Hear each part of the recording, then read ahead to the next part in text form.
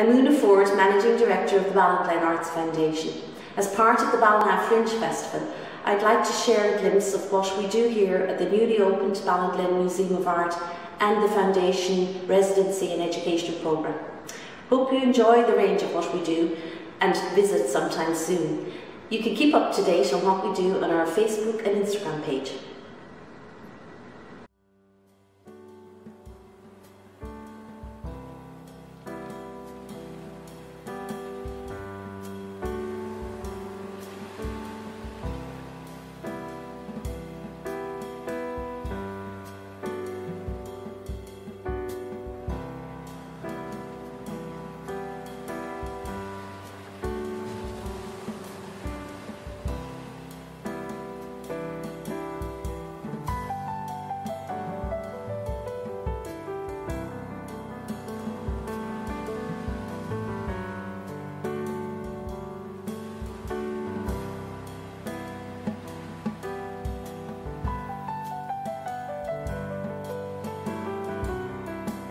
Hi, my name is Róisín O'Sullivan and I'm here for a 2-week residency at the Ballinglen Arts Foundation, which was awarded to me as a bursary by the Cork County Council.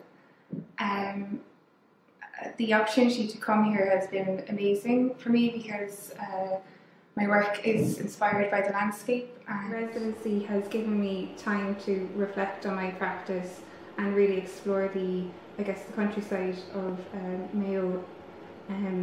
Because my work is influenced by the landscape, but it takes on an abstract form through the studio process. So I guess I'm interested in materials, surface and experimentation. So when I come back into the studio, it's very much an intuitive process of how I react to the surface of my materials. My name is Gareth Kennedy and I've been here for the last 12 days in the Ballinglen. As a kind of follow-up to the kind of Cailleacha sculpture trail that happened here back in 1993, I've been kind of working with a local community in the Dunquicon Peninsula on a kind of making an experimental material culture to kind of bury in the landscape as a kind of time right, and the idea being to produce this for the now with regards to recent history in the area, but also a very kind of deep archaeological history in the area, and then to recover this material in 25 years' time. Arriving here in Ballinglen has been really superb kind of location and context for that, to kind of just to get to grips with like 3 years of material, and to kind of process that and to critically interrogate that towards publication and exhibition.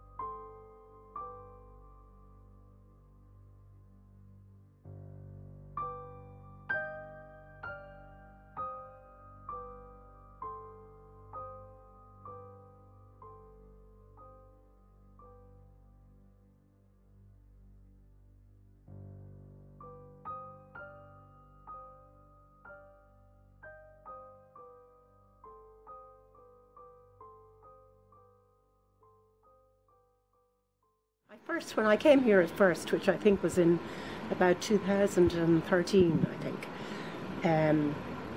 it was one of the things I noticed, as well as the scenery, naturally enough, all the lovely cows, which they were so peaceful, and any time you went to a hedge to photograph them, they kind of come towards you. So then I went to the mart, and I just thought that was absolutely fascinating, between the different colours and the surfaces and the galvanised and the wet and all that kind of stuff was really nice, plus the human element as well. I had the show here then, it was mostly the march was the main thing, as well as the and I think a lot of I didn't want the people to be recognisable, but I think some people recognised people by their sort of gestures or their demeanour, you know. So I've been back loads of times since, and this particular time I hardly know what to paint because it's so overwhelming, probably from being locked up for 3 months. I'm out on the way to the Cailleacha Fields and in the Peter Maxwell cottage, which has the most stunning views of Dún Briste, which changes by the minute.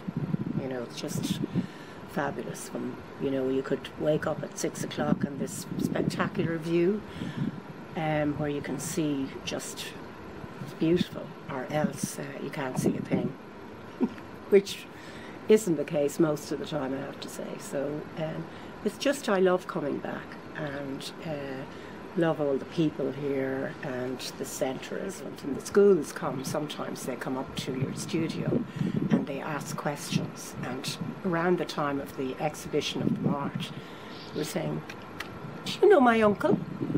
And mentioning his name, and so they were actually very interested in the subject as well, really.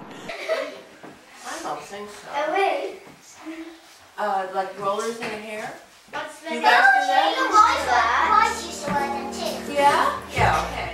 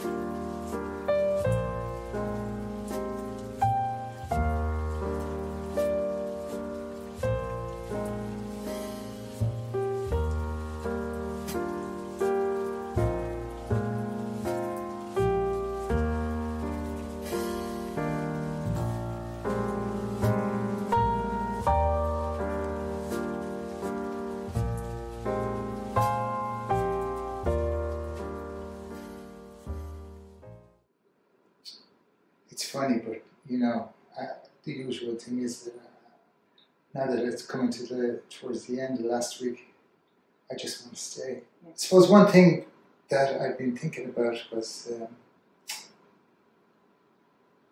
that so much painting that I see, I feel that it's very rhetorical. You know? It's like, well, it's about the language of painting.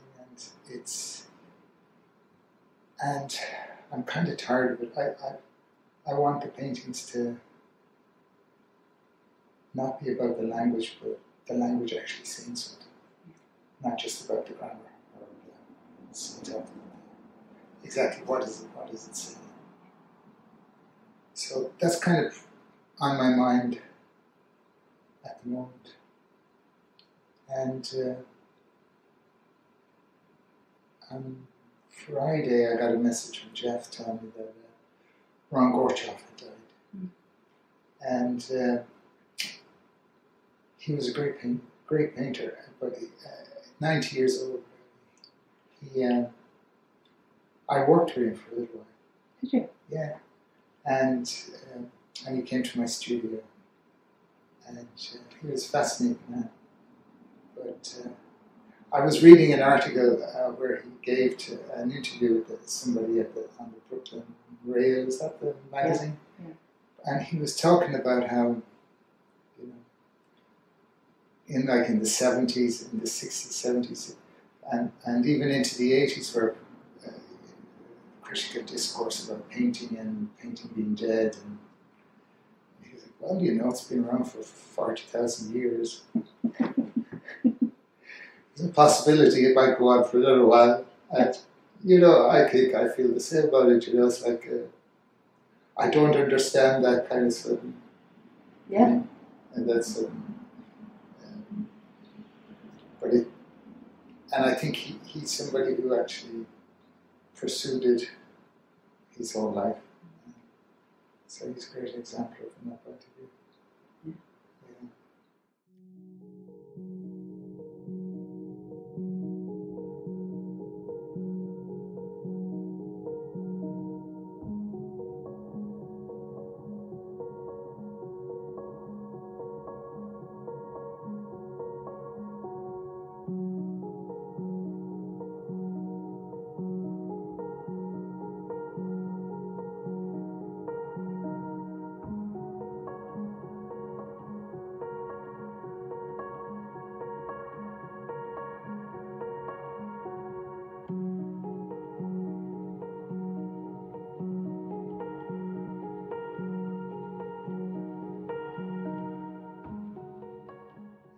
Anyway, I'm going to do orange turquoise.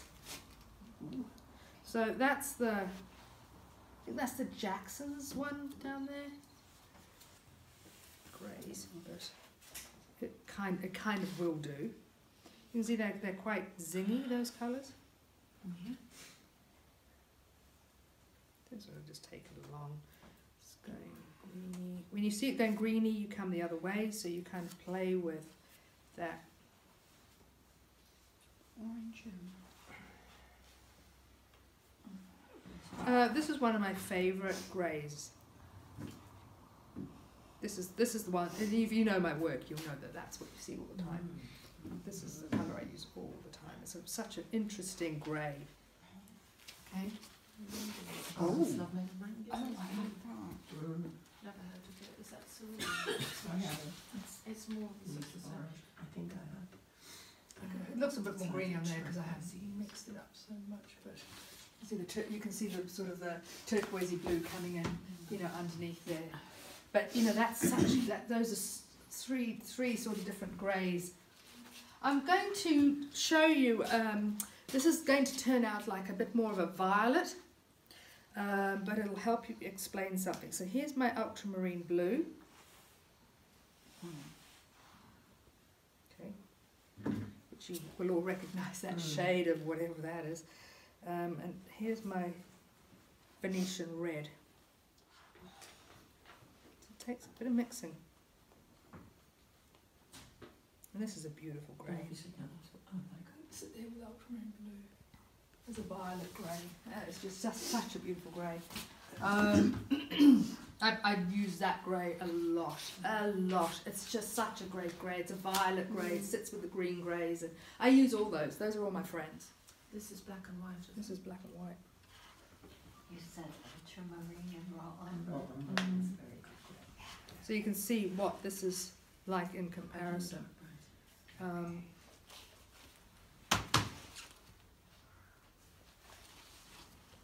Yeah, it's useful, but it's very cold. It's not that common in the landscape. The landscape's, you know, a very earthy place. You'd have to then start adding raw sienna into it and all that. But I'm saying if you mix your greys from two colours, there's so much more energy and vibrancy within, you know, within those greys.